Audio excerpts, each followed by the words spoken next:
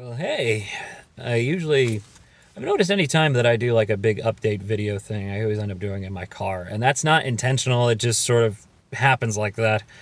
I did want to give you guys a rundown because I have seen some comments lately about, hey, his voice seems a little more exhausted than usual. Is he okay? The yes and no is the short answer. The long answer is something runs in my family called vocal fry, and it is one of those things that if I kept going the way I was going with my vocals, they would eventually wear out, and I would just sound like a big old raspy mess. And there's a lot of characters that I do now that I don't want to lose because of that, and try to avoid that as best as I can.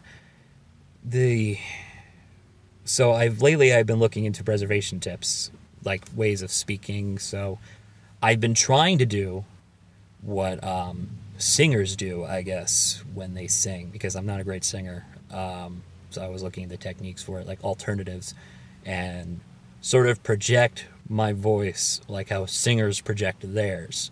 And that does seem to help a lot.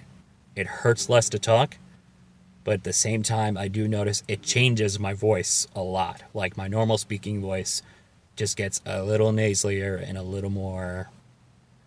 It's got a little interesting twang to it, so I got to get used to that.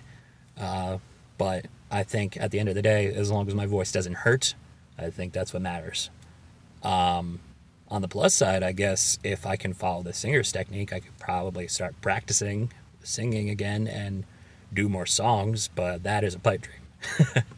But I just wanted to let you guys know because I saw it in the last video with the Tumblr series. I've seen a couple with comments at the Pirates of the Caribbean thing, and I do know next video it's probably gonna have those comments on it because it hurt really bad today to do that.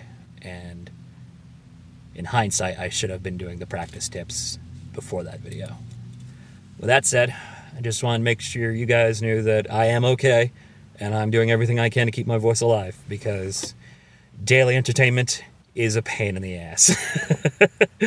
Love you guys. Take care.